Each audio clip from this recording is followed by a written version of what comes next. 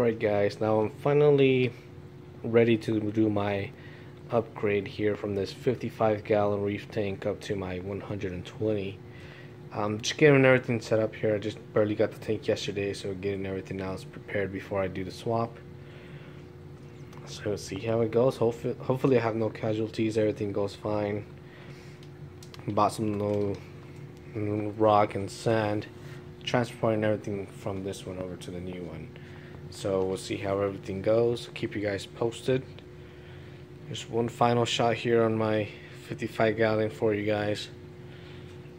Next video we'll make, it's gonna be with the 120, which I actually have it here. Bought it from PetSmart yesterday, so see how everything goes. I just really hope nothing dies on me here. Alright guys, well thank you guys so much for watching, and keep you guys posted on the swap.